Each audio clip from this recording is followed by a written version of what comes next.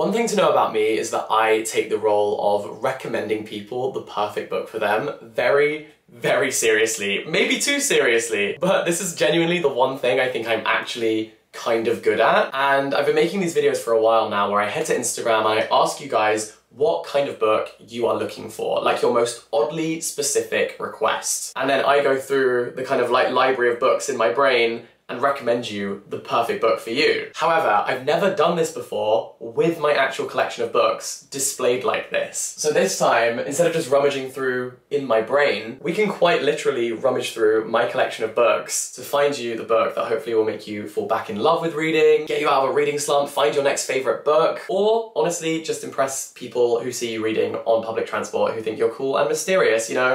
We've got range. We can do it all. So as always, I asked you guys over on Instagram. This is my username at jackedwards if you want to make sure that you make it to the next one. I asked you what you wanted to read. Overwhelmingly, so many people said Saltburn vibes. I mean, this book is basically the source material for Saltburn. This is Brideshead Revisited by Evelyn Waugh. It's about a guy called Charles who meets someone called Sebastian at university at Oxford, and he just becomes infatuated with Sebastian and his family and the rapidly disappearing world of privilege that they inhabit.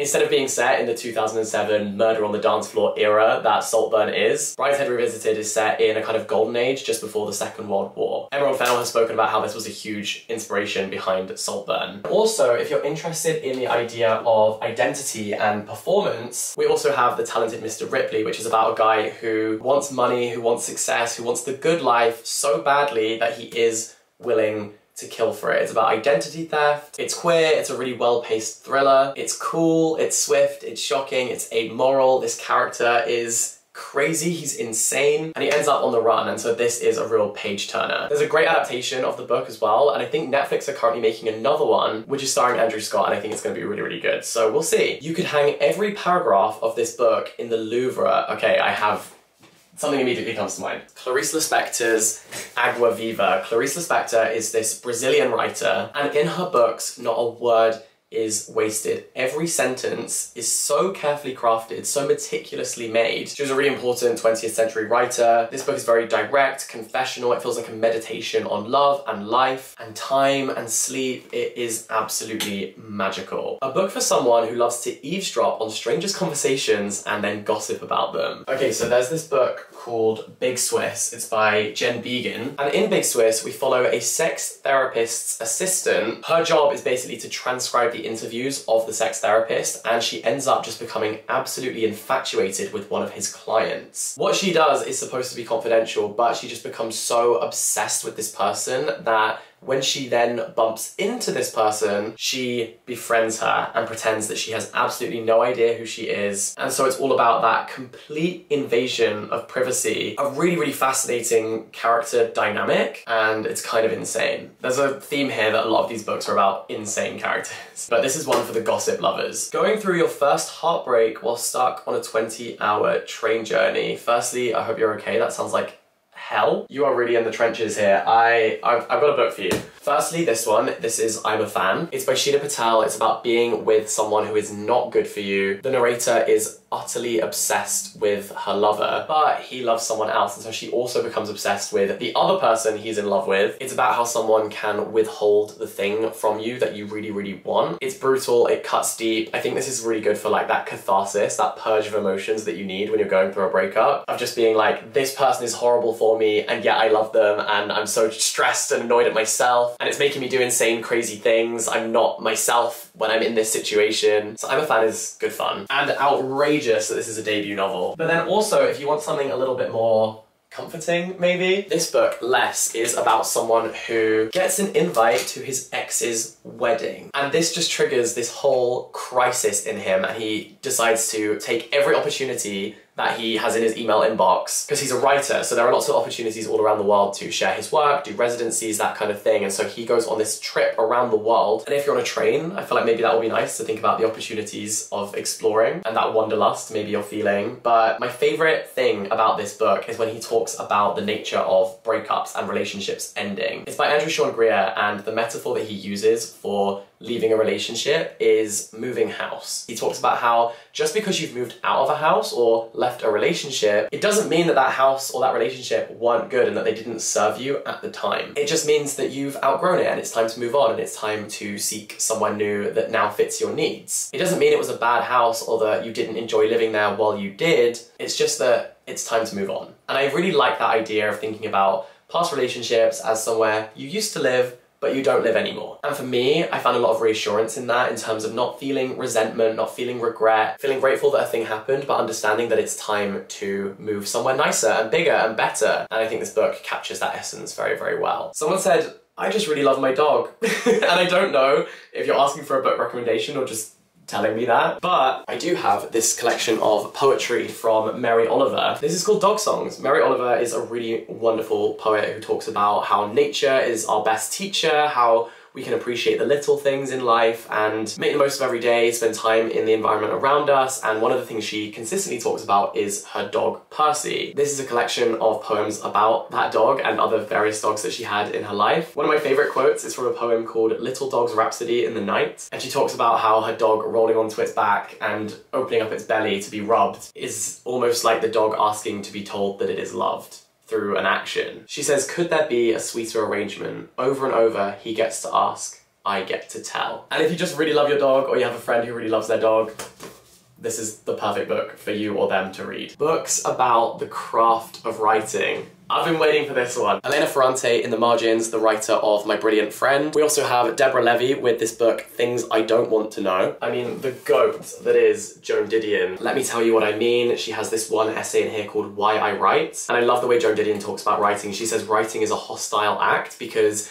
no one wants to hear about other people's dreams or nightmares. It's the most boring thing anyone can ever tell you about. And she says writing is exactly that. It's asking people to listen to your dream. In the act of asking someone to listen to you. And the essay Why I Write is a response to George Orwell's essay of the same name. She says, I. In many ways, writing is the act of saying I, of imposing oneself upon other people, of saying, listen to me, see it my way, change your mind. It's an aggressive, even a hostile act. There you go. I just think Joan Didion is one of the best writers to have ever existed. Oh, there's also this one, A Horse at Night on Writing. This is by Amina Kane, who also wrote the book Indelicacy. She's a really wonderful writer. In this book, she responds to a lot of the literary greats, kind of a manifesto for writing and a conversation with those that came before her, which I think is really interesting. There's also On Writing by Charles Bukowski, which is a collection of his letters where he addresses the concept of writing and the craft. And then also On Writing by Stephen King. Again, just a legend of writing fiction, and getting his insights is incredible. Oh, and there's also this one, A Swim in a Pond in the Rain by George Saunders, in which 4 Russians give a masterclass on writing,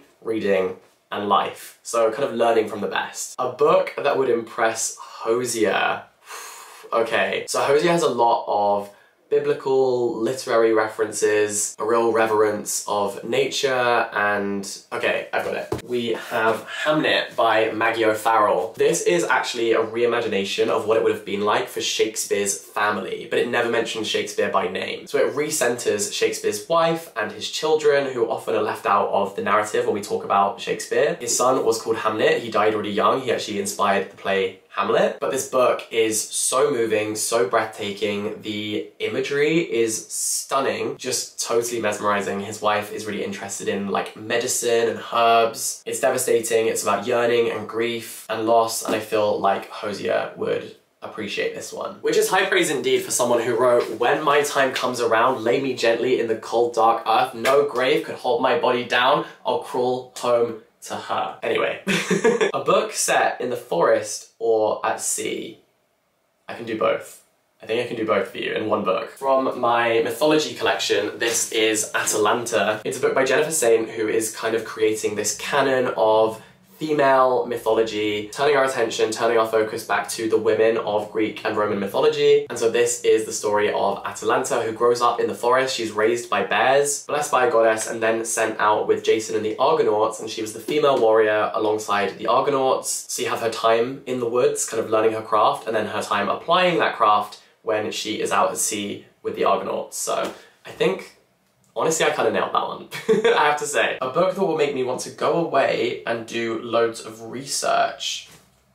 I think that the book that had the biggest response like this for me is right here. It's called In Cold Blood. It's by Truman Capote, who also wrote Breakfast at Tiffany's. It's set in the 50s in Kansas, and it's basically about this family who were found brutally murdered, and two guys were accused of breaking into their house and murdering the family. And this book is Truman Capote's retelling of those events, but he actually interviewed the suspects in the case, and it's really interesting because he formed a really close relationship with one of them. So it's kind of questionable whether he forged that relationship with someone on death row purely in order to get stuff out of him for this book, or because he genuinely thought that guy was innocent. So if true crime kind of fascinates you, or just humanity in general, or the lack of humanity, I think that this is a really interesting thing to go away and research, both the actual case that did happen and also Truman Capote's questionable relationship and proximity to it. So much to unpack with this book, both in terms of the story it's telling and the way the story is told, and how the story was researched and investigated, and how much he was swayed by his personal relationship to these people. Oh, okay, this person wants recommendations of banned books. I have a bunch for you. The Bluest Eye by Toni Morrison is absolutely harrowing and intense and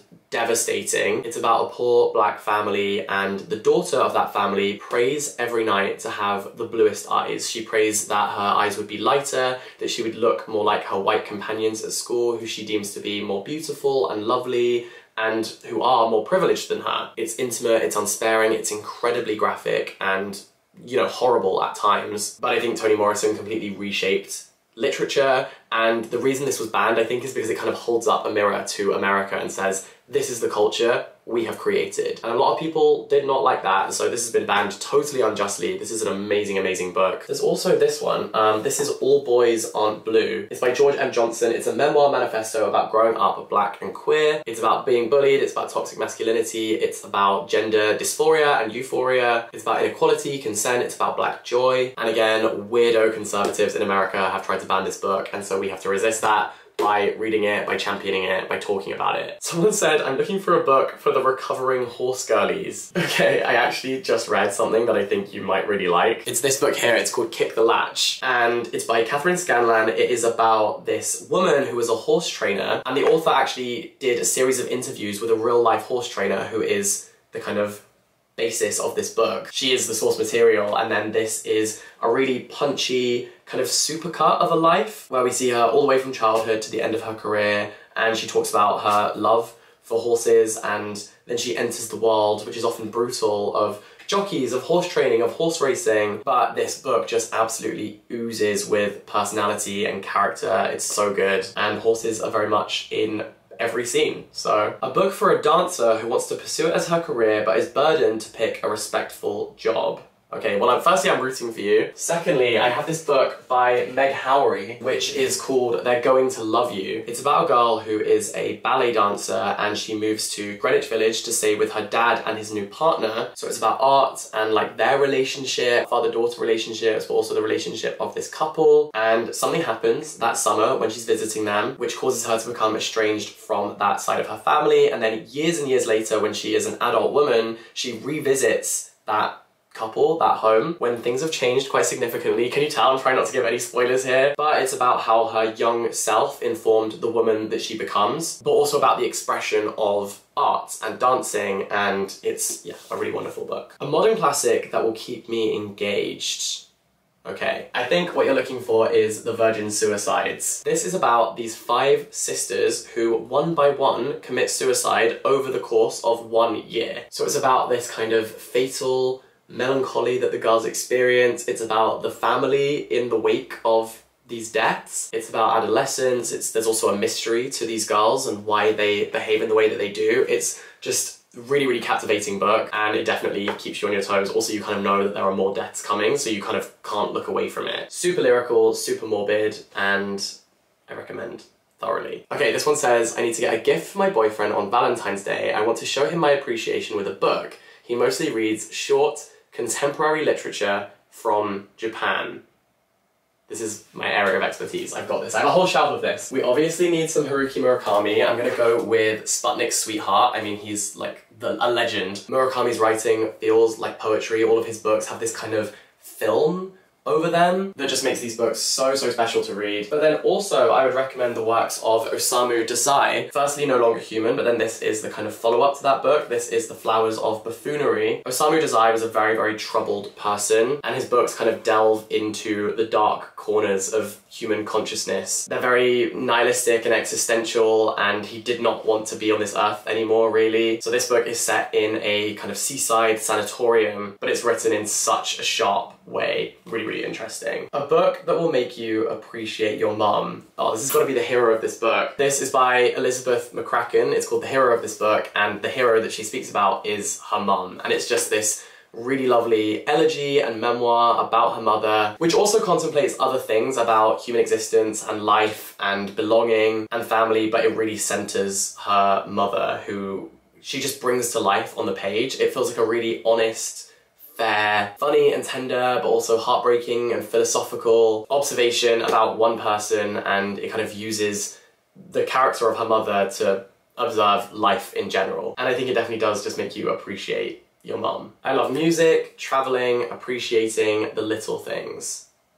Okay, August Blue, I think, is the book for you. This is by Deborah Levy. It's about a retired piano player. What's the right word? Pianist. There you go. She had this mentor who kind of took her under his wing, and then she did this one performance and totally messed it up. And that just put her off playing piano professionally, but she's now returned to teaching piano, and it's set during COVID. She is traveling around Greek islands teaching kids how to play piano, and then she sees this uncannily familiar woman buying these kind of toy horses, and she kind of becomes weirdly obsessed with this woman who seems to be her double, and it becomes a really interesting analogy, metaphor for the lives we could have lived, for how we could be different if we'd taken different paths. And I love the way that this kind of just floats around Europe to different places and is really gorgeously written. Now, before I move on to the next book recommendation, I just wanted to let you know that today's video is very kindly brought to you by Squarespace. Squarespace is the all-in-one place for building a website or an online brand, and they have hundreds of incredible templates. So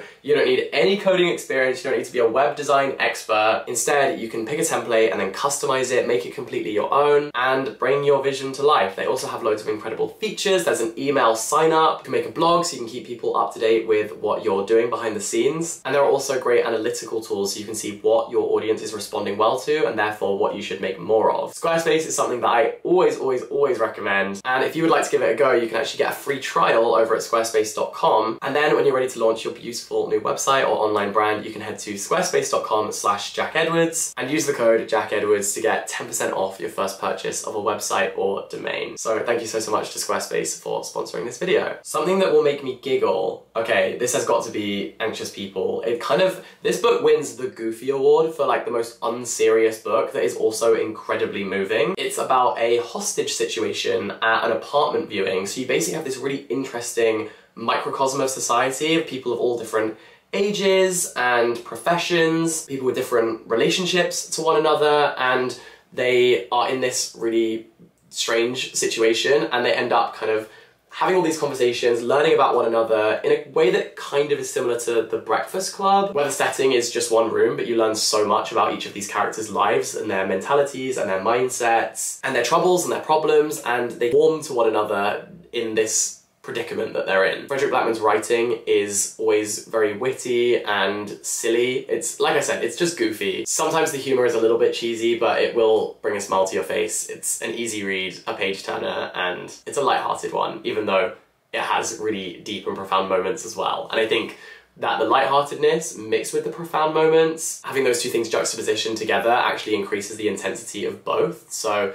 yeah, I really recommend this book. Something that feels like food prepared by grandma on a sunny winter afternoon. Okay, so we want like a heartwarming book. I think for me, it's got to be Days at the Morisaki Bookshop. This is about a woman who goes to stay with her uncle who owns a bookshop, living in his spare room, surrounded by books, and there's this one really amazing quote that I love, which I hope I'm going to be able to find. Okay, so she says, "I don't know, I think maybe I've been wasting my time just doing nothing." And her uncle replies, "I don't think so. It's important to stand still sometimes. Think of it as a little rest in the long journey of your life. This is your harbour, and your boat is just dropping anchor here for a little while, and after you're well rested, you can set sail again. Just such a comfort read. It feels like a hug in a book. It's about family, it's about new beginnings, and this is a comfort read for sure. And translated from Japanese, so this could actually hit multiple of these requests. Book recs for girls that never recovered from the Hunger Games.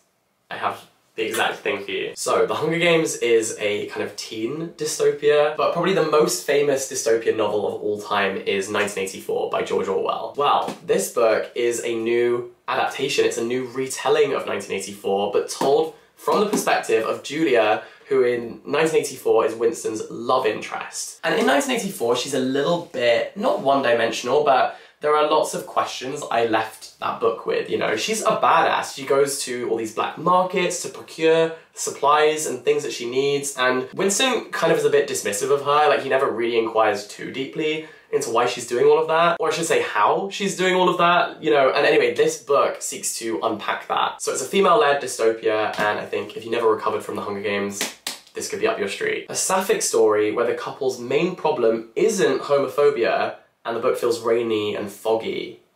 Alright, if only I could find the book that I'm thinking of. Oh my god, here it is! This is Boulder by Eva Baltazar. It's about a woman who works as a cook on a boat, and then one time when the boat kind of goes to shore, she gets off, she meets this woman, has an intense love affair with this woman, and then she's like, I have to get back on the boat now. So she says, wait for me, I'll be back in 3 months, I'll see you then. And 3 months pass, and they meet up again. The woman that she fell in love with says to her, I'm actually moving to Iceland.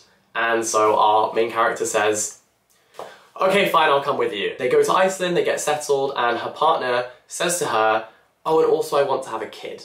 And I want to have a kid literally right now, because I'm aging, I want to make sure I have my child immediately. And so our main character, whose nickname is Boulder, that's why the book is called Boulder, she kind of goes along with it, even though it's not something she actually really wants. And it's just such a fascinating insight into motherhood, into a relationship, into yearning for both love and freedom simultaneously. Every line is exquisite and beautiful, like the writing is stunning, but yeah, something a little bit different. And then also, the other one that springs to mind is Our Wives Under the Sea by Julia Armfield. This is about 2 women. One has been on a submarine, she's like a marine biologist, and the submarine had an incident where it submerged all the way down to the bottom of the ocean and they couldn't get back up. So she was stranded on this submarine for like an ungodly amount of time. And so we flip between her POV when she was on the submarine, and then a year later, her wife's perspective when she is kind of nursing her back to health, and she just doesn't recognize the woman that she originally fell in love with. Like, she is a shell of herself. And so it's about PTSD, it's about the water, it's about love enduring when you don't even recognize the person that you originally fell in love with. And again, it is so lyrically and poetically written. These books are god tier. Okay, let's do one more. A book where a cat is the narrator or main character. Okay, we did a dog one, so let's do a cat one. I'm looking straight up to my Japanese fiction because almost all of them feature cats. Specifically, a lot of them have cats on the cover, but this one is the one that is springing to mind. This is She and Her Cat, and it's all about the different cats in this one neighborhood and the way that they perceive their owners, who are all going through a myriad of crises and mental health issues, and the cats are kind of just there for them, and we see these characters through the eyes of their pets. So those are all of my recommendations. I'll do another video just like this because honestly, I had a lot of fun. So make sure you are following me on Instagram so that you are the first to see when I next ask for your very specific book requests. In the meantime, I post all of my reviews here on YouTube, on TikTok, on Instagram, on Goodreads, on the Storygraph. Anywhere you need a book recommendation, I will be there. My job is just book. Thank you for watching this video. I hope that you found a book that you would love to read and enjoy, I guess. Thanks so much for watching. All the best, stay in touch, have a wonderful day, and I'll catch you very, very soon. Bye-bye!